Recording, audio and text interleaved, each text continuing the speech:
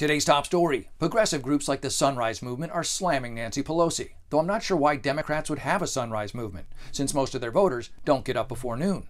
The issue is Dems lost a lot of seats in the House, and progressives are blaming Pelosi, who showed off her wealth at the beginning of the pandemic. Her James Corden interview was like the whitest episode of MTV Cribs ever, or in Pelosi's case, MTV Crackpots.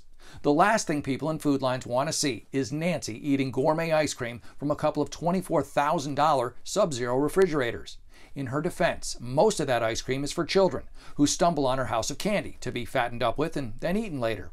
I'm not going to defend Nancy. She's an idiot. But the reason your blue wave turned into a dribble was because people correctly equated progressives with socialism, looting, crime, and defunding the police. And that was just a welcome page on their website.